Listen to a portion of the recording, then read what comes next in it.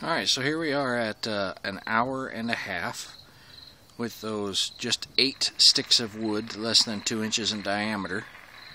And we've got a substantial coal bed. This coal bed is putting out a substantial amount of heat. And as you can see, like this one right here is pretty much completely intact as far as shape. It's obviously very fragile, but we got a great coal bed. An hour and a half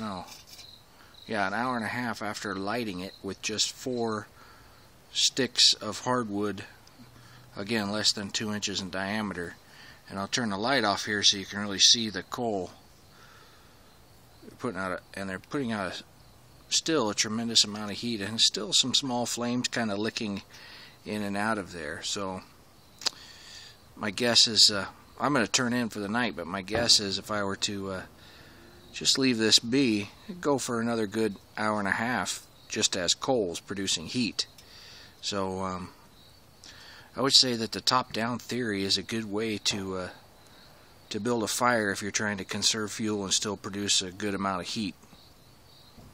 If anything, got an awesome coal bed for marshmallows.